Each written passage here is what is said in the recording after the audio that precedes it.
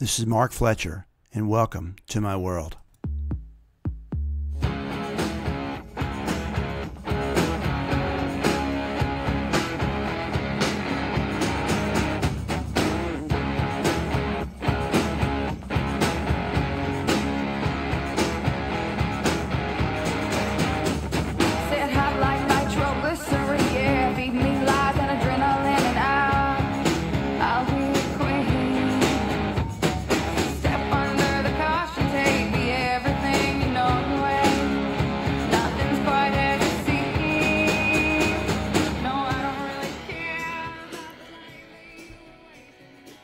Welcome to Southern Tales, tall and otherwise.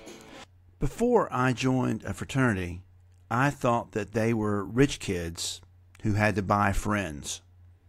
I thought that they were a refuge for the oddballs and blue bloods of society. I thought that they were the soft and probably weak. But then I discovered that at Memphis State, there were a couple of working class fraternities. Places where guys from the sticks like me, who may or may not be socially inept, could meet new people and in some cases thrive. And of course, our fraternity thought that Animal House was our Bible and the way things should be. Yep, like I say, it's just a Southern thing. Sit back and enjoy.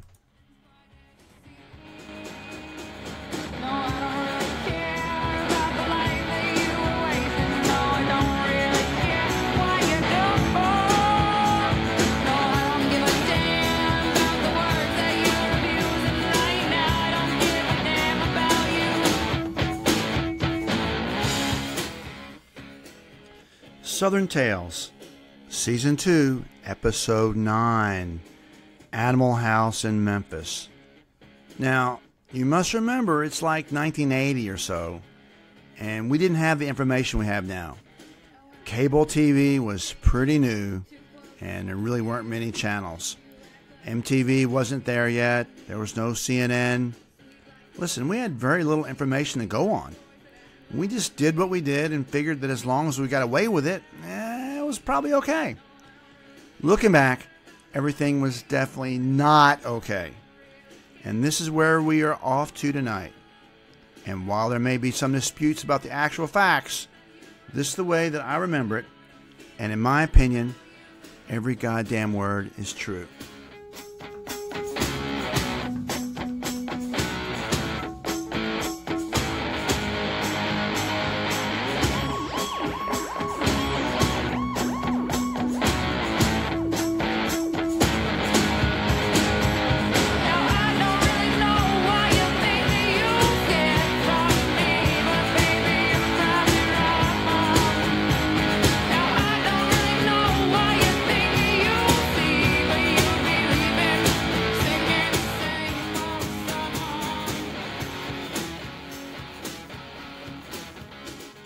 Hey, I do want to jump in real quick and mention that our Season 2 theme music's from Audra Brown. Now, she has several records or CDs, whatever you call them these days, maybe downloads, but you can get her music at bandcamp.com or at cdbaby.com. This song is called Nitro, and it is from her record called The Cody Sessions. She's been described as a mixture of Kurt Cobain and Joan Jett, and we think that's pretty damn cool. Support her and music. And again, welcome to the Southern Tales Podcast. Tonight, as I said, we're going back to 1980. We're going to tell a few more fraternity stories, including one of the wilder things ever to happen on the Memphis State campus. If you've not listened to previous episodes, I'd strongly advise it. You'll understand a little bit more, have more perspective about tonight's show, and you'll also know some of the characters that you hear about again tonight. I think it'll make it more fun and meaningful, but if you don't, what the hell. So, as mentioned previously, our fraternity had been severely wiped out by a night of lust that they had had the spring before I pledged. Can you imagine that? A lot of the fun guys were gone, perhaps thankfully, but that left the rest of us to figure out what to do and where to go. The first president of the fraternity from my pledge class was a guy named Deej. He was a really good guy, and the fact is he was probably too good a guy to be in our fraternity. Deej had high hopes of recreating our image as his own. He wanted to return us to the days of the gentleman's fraternity. You know, a group of Christian men bound together by the good book. Kind of like what I heard in second grade. You know, Jesus was going to be a member. Yeah, but that'd be more like a social club, right? How much fun would it be if Jesus was always at the party, right? So the first rush for a membership, Deej had a great idea. He said, listen, we got to find a way to stand out from all the other fraternities who are nothing but a bunch of heathens, right? So he said, listen, we're going to stand out, and when these prospective members visit, they'll remember us. We're going to get a keg, right? Everybody's got kegs, except we're going to fill ours with milk. We're going to bake cookies, and that will really separate us. Now, that seemed a bit off to my roommate Shane and myself. You see, we lived in a room that we called the Pleasure Palace. I'm not sure anybody else called it the Pleasure Palace, but we were having a good time anyway. So, Rush came and went, and we were unique and different. And while most fraternities signed 20 or 30 new members, we signed one. Exactly one. And he was a milk and cookies kind of guy, not an Animal House kind of guy. But really it didn't bother Shane and I. We continued on partying and having a big time. And not long after that, at a fraternity meeting, Deej pontificated from the pulpit about the awful stuff going on in the Pleasure Palace. Now, he didn't call it the Pleasure Palace. He called it y'all's room. But he said something like, if the rest of campus knew what was going on in y'all's room, and suddenly Shane stood up and finished his sentence. If the rest of campus knew what was going on in our room, we would be the biggest fraternity on campus. Unbelievably, most of the guys cheered. And just like that, we were in. The next election, I became president and Shane treasurer. We controlled everything. Our first rush, we had kegs and kegs of beer and Garibaldi's pizza delivered every 15 minutes. We signed 25 great new guys. The party was about to begin. And the wildness started immediately. The neighbors were constantly calling the cops on us because we were too loud, or parked too many cars on the street, or drinking in the front yard. Maybe we were peeing in the front yard. Certainly we were puking in the front yard. It was complete madness. And this party atmosphere, well, it attracted some weird dudes too. One guy was a fraternity alumni named Ed. He was in his late 30s, maybe even early 40s. I mean, when you're 20, everybody seems old and ancient, right? But Ed was a Memphis cop, and he still lived with his mom out on Cottingham near Germantown. Ed was creepy, but we couldn't stop alumni from coming around. It was like, they'd pay their dues and they were alumni. But there were some cool alumni who came by every now and then. But really and truly, most guys, you get out of fraternity, you move on with your life. But this guy was the weirdest. One Saturday night during a party, oh yeah, I slipped upstairs with a high school girl named Britt. But she wanted to be called Cassie for some odd reason. Anyway, it doesn't matter. Britt or Cassie. So through the window, she noticed a bunch of blue lights outside.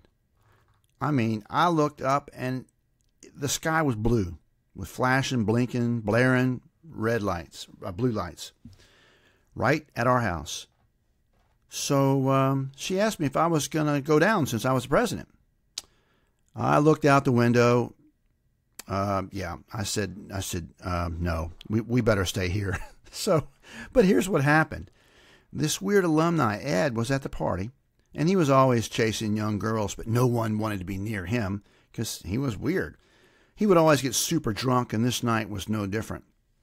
He stumbled outside, and he was smarting off to some dudes who did not even belong to our fraternity. Anyway, I guess he went too far, and one of the guys beat the shit out of him. I mean, literally beat him fierce. Well, Ed, he crawled to his car where, fortunately, he had his police radio.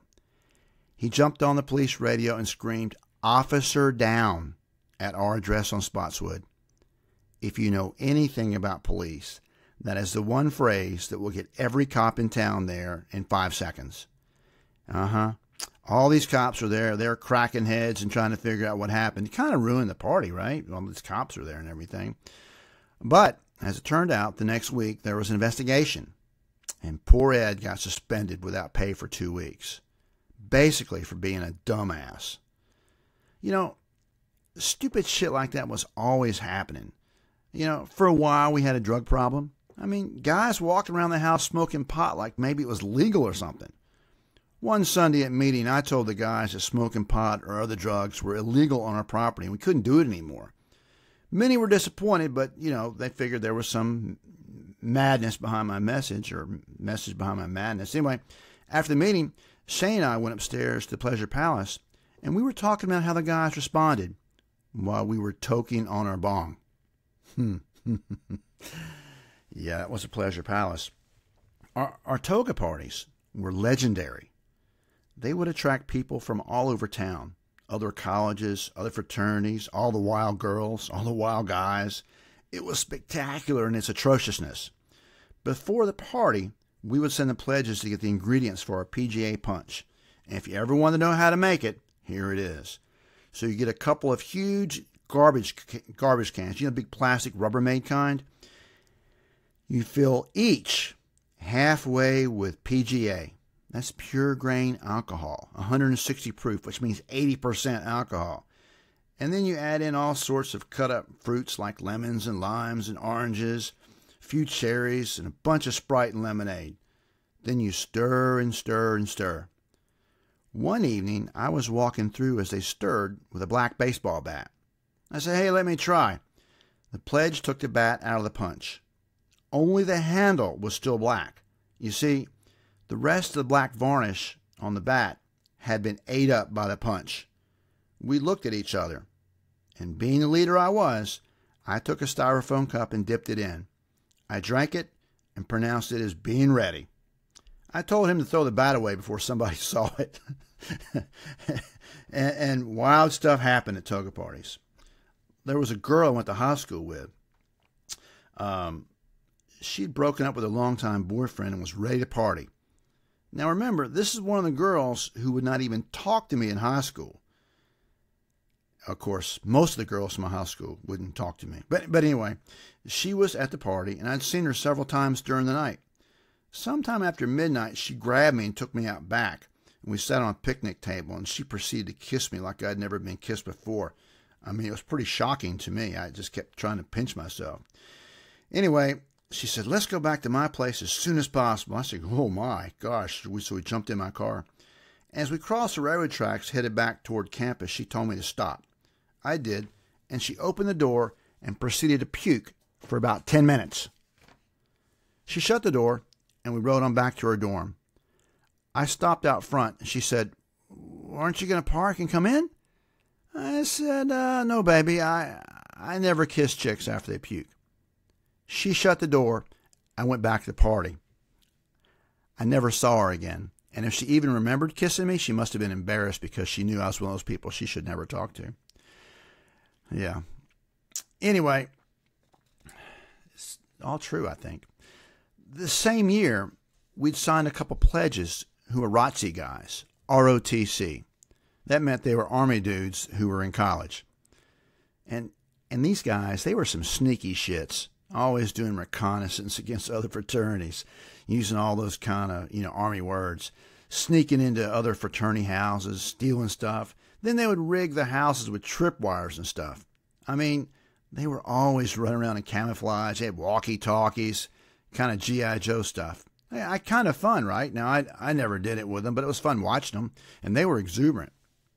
One day, I was drinking beer in the front yard. We were always drinking beer in the front yard. When these guys pulled up all excited. They had just gotten back from Army ROTC weekend, and they'd stolen some stuff.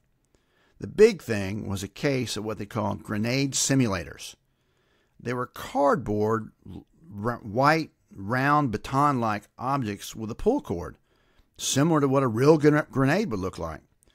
And these guys were more excited about them than I was because I just assumed it was like smoke bombs or something, right? No big deal.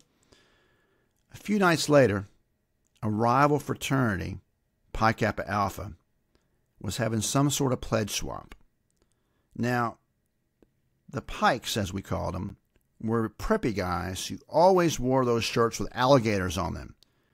We had banned those shirts at our house. But I think their name was Pat Crockett and Keith Wolf, I think. Anyway, these guys thought it might be fun to interrupt the pledge swap at the Pike house with a few grenade simulators. Now, Shay and I had no reason to be worried. But as they left the house, we thought we'd go outside and drink a beer, in the front yard, of course, just to see if we could hear or see anything. Now, the Pike house was across the tracks near the engineering building, maybe 4-5 city blocks away.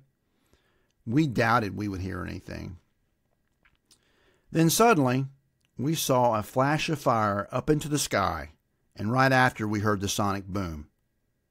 We looked at one another. Could that be our boys? No way. No way! Those little cardboard. Then from a distance, we heard the sirens of campus police and screeching tires. It appeared like the noise was getting closer to us. Shane looked at me and said, "Surely those boys are smart enough not to come back here."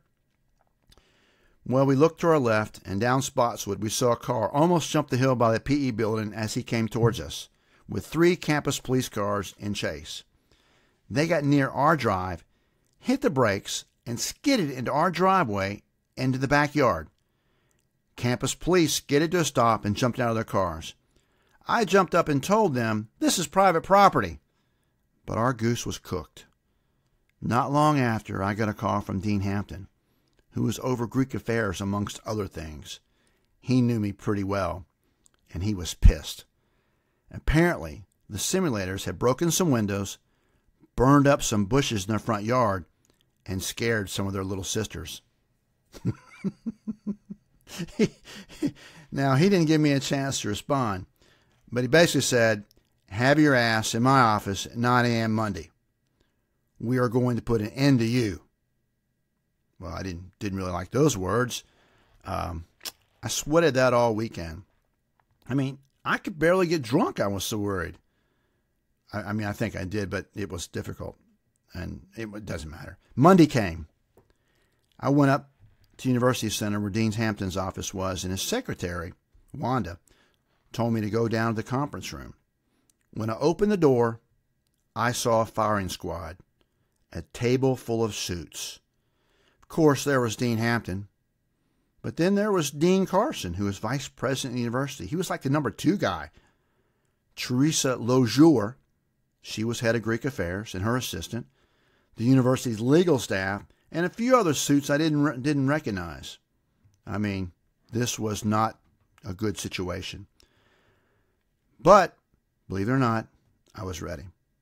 I sat down, and they read the charges and described the crime scene.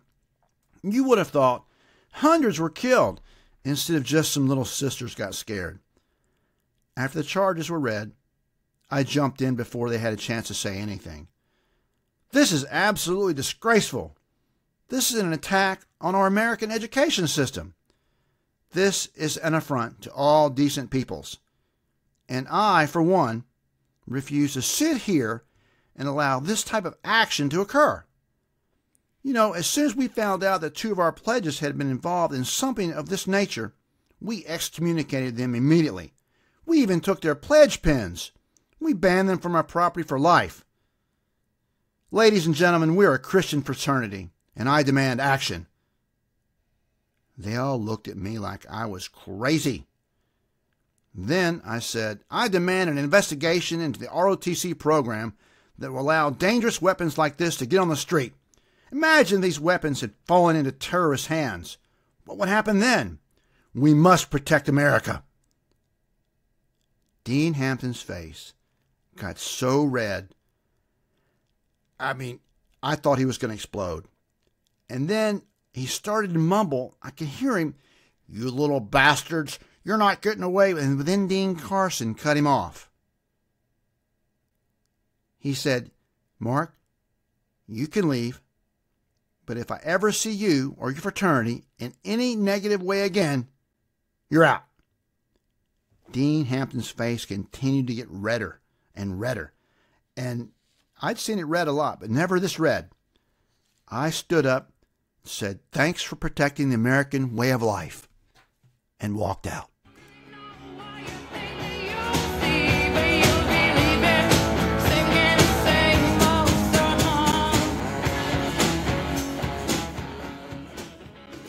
For the liner notes of this episode and all episodes of the Southern Tales podcast, please go to broadneckmusic.com, where you'll find out more about the episode. You can also find more about our kick-ass theme music from Audra Brown, one of Memphis's best young songwriters. You can also contact me at stalespodcast@gmail.com. You can ask questions, or you can tell me your stories, and eventually your stories can get on the Southern Tales podcast. Once again, thanks for listening, and please tell a friend about the fun we're having. See you next week on Southern Tales. 20 minutes and a smile.